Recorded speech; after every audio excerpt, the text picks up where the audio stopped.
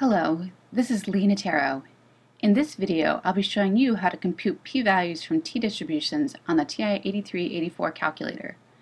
At first, I'll be showing you how to do this based on the operating system of 2.55, where there's a template already for you to fill in. To begin, hit Second, Vars, to see a list of distributions. We're going to choose option 6, TCDF. And I want the p-value that's associated with a t-score of 1.54 shaded to the right, degrees of freedom 11. So t greater than or equal to 1.54. I'm interested in that p-value. So my lower bound is 1.54 and my upper bound, technically the t-distribution continues forever to the right, so the upper bound is technically infinity, but 10,000 should be sufficiently large, and my degrees of freedom is 11. I come down here to paste, and this is a nice feature of the 2.55 operating system since you don't have to remember the specific syntax. Now the reason that worked is because of my operating system being 2.55 or later, and because I had my stat wizard turn on.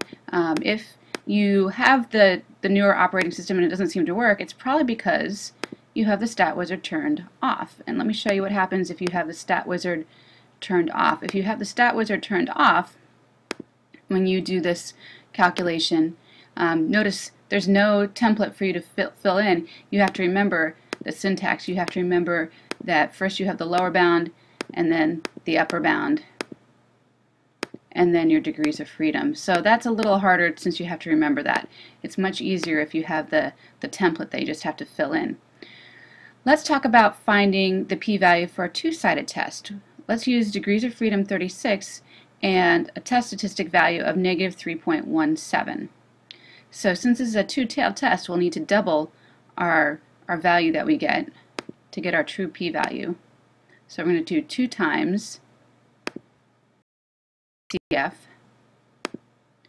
And because I'm interested in the area to the left of negative 3.17, my lower bound is negative infinity, technically, but negative 10,000 should be sufficiently small.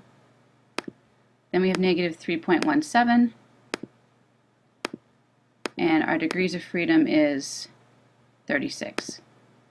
Once again, if I had the stat wizard turned on in my operating system 2.55, I would have had a dialog box pop up where I could just enter the values and not have to remember the syntax.